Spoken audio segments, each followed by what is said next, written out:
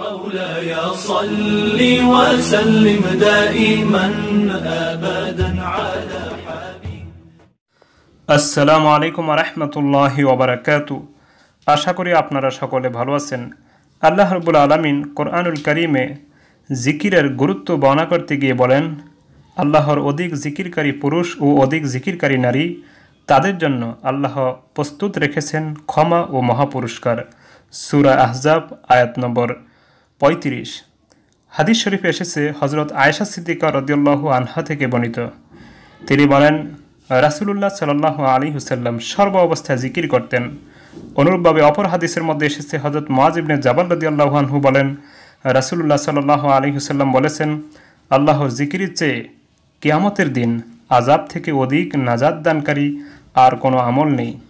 অনুরূপভাবে হাদিসে কুদসিতে এসেছে, আল্লাহ তাআলা বলেন, বান্দা যতক্ষণ আমাকে স্মরণ করতে থাকে এবং আমার জিকিরের কারণে তার ঠোঁট নড়তে থাকে, ততক্ষণ আমি তার সাথে থাকি, অর্থাৎ আল্লাহর রহমত তার সাথে থাকে।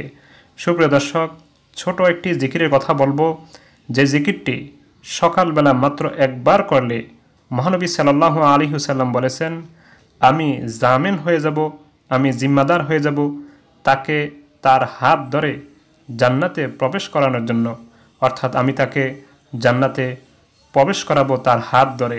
সুপ্রিয় দর্শক, হাদিসটি বর্ণনা করেছেন হযরত মুনজির রাদিয়াল্লাহু আনহু, যিনি নবী করিম সাল্লাল্লাহু আলাইহি ওয়াসাল্লামের সফর সঙ্গী। তিনি বলেন, আমি নবী করিম সাল্লাল্লাহু আলাইহি ওয়াসাল্লামকে বলতে শুনেছি, যে ব্যক্তি সকালবেলা রদিতু বিল্লাহি রব্বা ওয়াবিল ইসলামি দীনা ওয়াবি মুহাম্মাদিন নবিয়্যা বলবে, আমি জিম্মাদারির সাথে তার হাত ধরে জান্নাতে প্রবেশ করাবো। সুপ্রিয় দর্শক, আপনারা অবশ্যই সকালবেলা এই জিকিরটি কমপক্ষে একবার হলো করবেন। আমিন। আসসালামু আলাইকুম।